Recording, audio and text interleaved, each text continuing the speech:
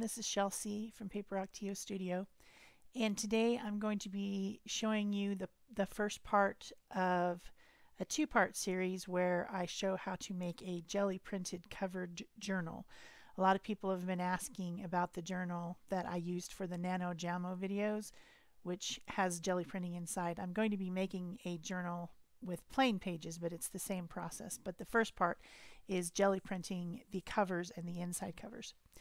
I wanted to try something new that I hadn't tried before, and it has to do with how fascinated I am with the leftover paint and the crusty paint that's left over on a jelly plate.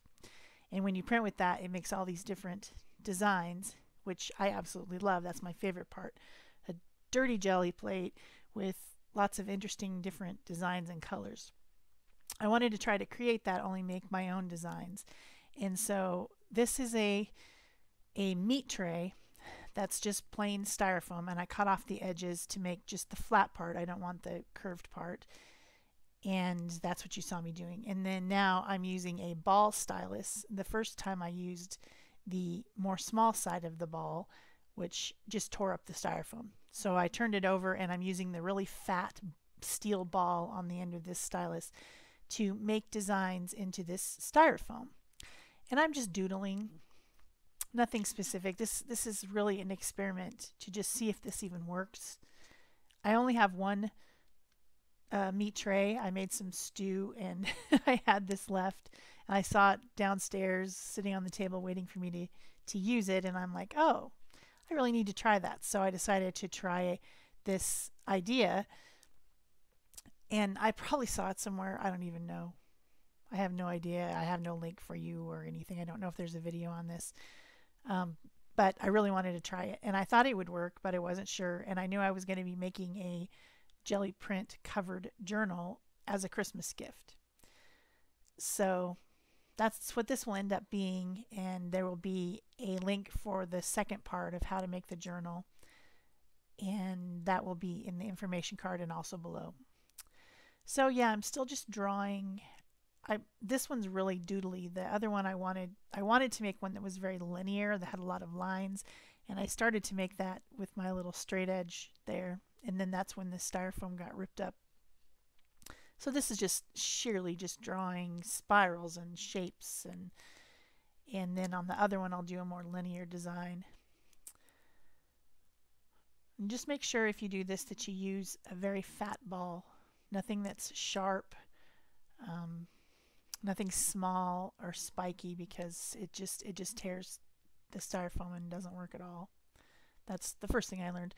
A bone folder would probably work because it does have a point, but it's fat and rounded, so you could probably do it with a bone folder or a really dull butter knife maybe. But this fat end of the ball stylus worked really well for this. So now I'm making that more linear design. I've done some different lines going different directions with my straight edge, and then I just drew some little pod shapes to kind of break up the lines. I'm going to be doing this more when I have more styrofoam because it was really fun and I liked the effect. So I don't know if I'll make another video or not. I mean, it's pretty self-explanatory once you've watched this, but I'm definitely doing it some more. I guess I'm almost done with this one, and then you'll see what I do with it. This was definitely a learning process, so I'll give you guys some pointers as we go. So now I'm getting out my 8x10 jelly plate, and that's on a piece of glass that has some painter's tape around the edges so I don't cut myself. That glass is actually from a frame, and I just pulled it out of the frame to use as a basis for my jelly plate. I like to keep mine pretty clean, even though I'm telling you that I love all those little crusty bits that get on there, but I clean it after I'm done. So I'm going to start out with some black medium body acrylic paint and a credit card. It's actually a Tuesday morning card that is like for your rewards or whatever, but anything straight like that would work. Metal spatula or something like that. And all I'm doing is just dragging the paint across so that the paint is getting into the little grooves that I made with my ball stylus. And then I'm pressing that down on the plate, hoping that it will make the design. And bam, it does. It makes a design. I'm very excited at this point. I'm like, wow, this is going to work. This is awesome. So I do it again. I load up the plate again. And one of the tips I'll tell you is you don't have to load up the plate again. That paint gets down in those grooves, and there's plenty enough to do this plate and probably 5 more if you really needed to. Although it gets lighter and lighter, but the effect is still very similar. So then another tip that I need to tell you is that this needs to dry. Not completely solid dry enough that it would peel, but it needs to be dried on there. And I went off and I thought I needed to clean the plate. I thought I needed to get that stuff out of there or else it wasn't going to work anymore. So I went to my sink and I cleaned it, and then that left this enough time to get nice and dry. And then I'm going to kind of reactivate the paint using another layer of paint. So I went ahead and put some of my very shimmery Dyna PBO paints on there and let it sit and pressed really hard. See how I'm using my brayer? I'm like pressing. And this is what it comes out with, is a background and a foreground with lines on it, which I think is super cool. Super cool. So I decided to try the other one that I made.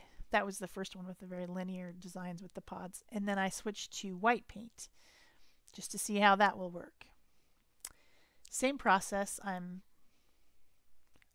squeegeeing, I guess, the paint onto there, which is harder to see with the white because the styrofoam is white, but you get the idea. This time not reloading it, and you can see the image that comes out is still just as dark or whatever. And then I'm just cleaning it off with the baby wipe. At some point I think I stopped cleaning them. I mean, after all, they're just styrofoam. I don't need to fuss over having it perfectly clean. Just need to get enough of the paint out of the grooves that it can be used again. So this time I went for greens and blues with my PBO paints. And if you just peel up the edge there, you can tell if it's working or not, or if you need to press some more. And you'll get 2 prints off of each one pretty much. The second one being much lighter, but still really cool.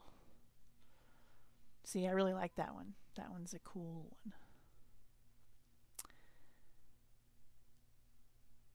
So now I decide I'll try it with gold paint. So there's my gold paint.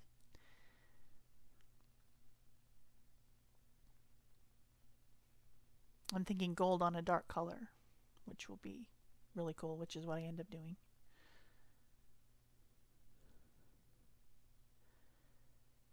And remember, all these prints are going to be, well, not all of them, but some of these prints are going to be used on the journal that I made for my friend for Christmas. So be sure to check out the second video if you want to learn how to make a journal out of a cereal box. I think it's a cereal box. Anyway, some sort of a box. I like all this recycling, you know. I like to use the styrofoam in the boxes, and I've got another big project planned that's going to use lots of small boxes. So that one will be on here sometime in the next couple weeks. Yeah, I guess I get out my smaller plates because I realize I've got a lot of wait time in between when I'm trying to let it dry a little bit. So I might as well use the 2 smaller plates that I have as well. So now I'm using some dark purple and then a lighter blue and a darker blue for this one because I want that gold to really pop, and doing it on my 2 smaller plates too. I'm having a ton of fun with this, you can tell. It's a great time.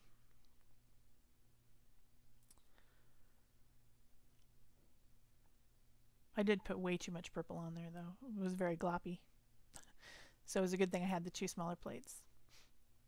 And yes, gloppy is a technical art term.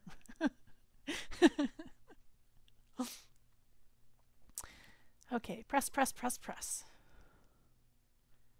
pretty cool. Second one not as cool on this one. The blue paint in the center of the plate is way too thick. I need to just get rid of it, but I keep trying to use it, and it's thick and bumpy, and it just kind of came that way. I don't really like the texture of it.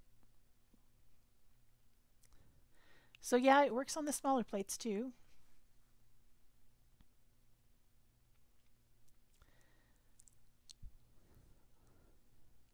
Now what do? I forget. Oh, I just decide to, I think this is where I'm almost done, and I decide to just use up what's left on my plate, my palette there, the white, the black, and the gold all together.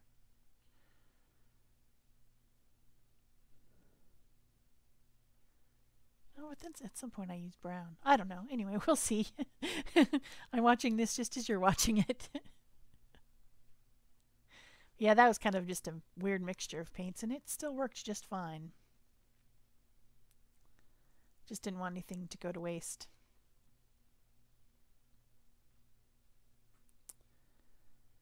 Is this where I use the reds, maybe? Yeah, this is where I use the reds. Oh, they turned out really pretty. The reds and pinks.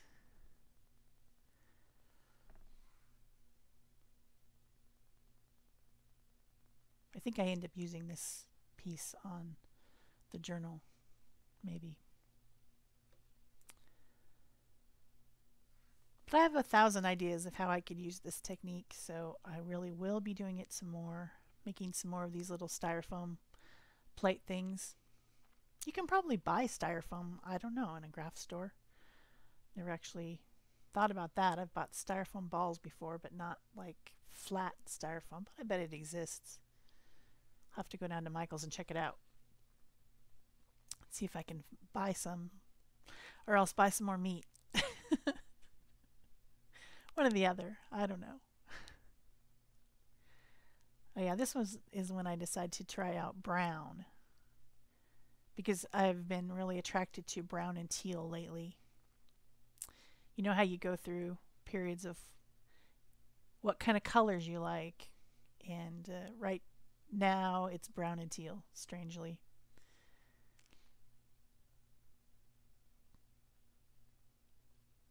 I think I'm over my teal and purple phase, if you guys are watching these videos in order.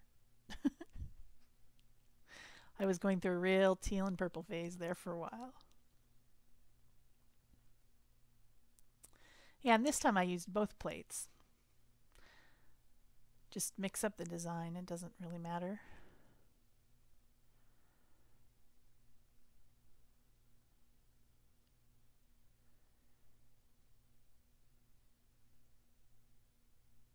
I don't have a lot to say, do I?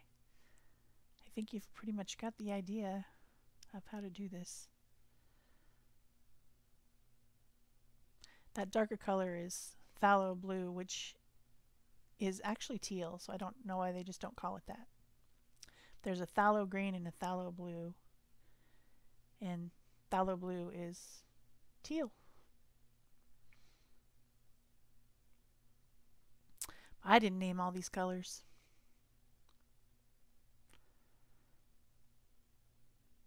And for the smaller plates, I'm just using a 1/4 of a sheet of cardstock. And this is cardstock. It's actually glossy on one side and flat on the other, so I'm using the flat side because I have a ton of this. Ton of this kind of cardstock. Okay, I think we're almost to the next part. So as I was doing this, and I knew that I was making a gift, I thought to myself, it would be really, really cool to do writing on the styrofoam, because if you wrote on the styrofoam, then you flipped it over and put it onto the plate, then it would be reversed, and then when you printed it again, it would be right side again. And I really wanted to try it, but I didn't have any more styrofoam because I just had the one thing. And so then I was still obsessed with doing it. I wanted to make a print that had words on it, specifically a name, because I was making these for a specific person. And so what I did was I had a little scrap of fun foam, and I used some rubber stamps that I had, and I stamped her name onto the fun foam, cut it out, and then attached it to a piece of chipboard with a little lid on the, I glued a little lid on the back so that I could hold it. And so then the name is frontways on this little temporary stamp that I made. So then when you stamp it onto the plate, it's reversed so that when you print it, it comes out the right way. So this was still part of the same jelly printing session. So I just threw this part here on the end so that you guys could see that too. Because if you want writing to be on a jelly print, it has to be reversed, or else it comes out backwards. I don't know if anybody's ever tried that, but if you just try to like write on it with a fine tip paint applicator thing or something, it doesn't work unless you know how to write backwards. That's probably a useful skill, writing backwards. So this is still kind of the same process. It's the dried crusty paint on the plate, and then add another layer of paint on the top and let it attach to that, let it marry together and kind of reactivate the paint, and then there you go. This also worked very well. I was happy. Press hard, press hard. Use your muscles.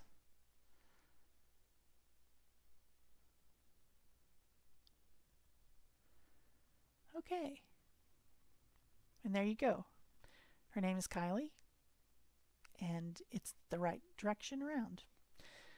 So I hope you enjoyed this. Be sure to check out the second part of the video if you want to see the finished project, and it goes through and shows you how to make a journal using a recycled cereal box or something of the sort. And these are all the pictures of most of the prints. Some of them got used on the journal. So anyway, that's it. Bye-bye.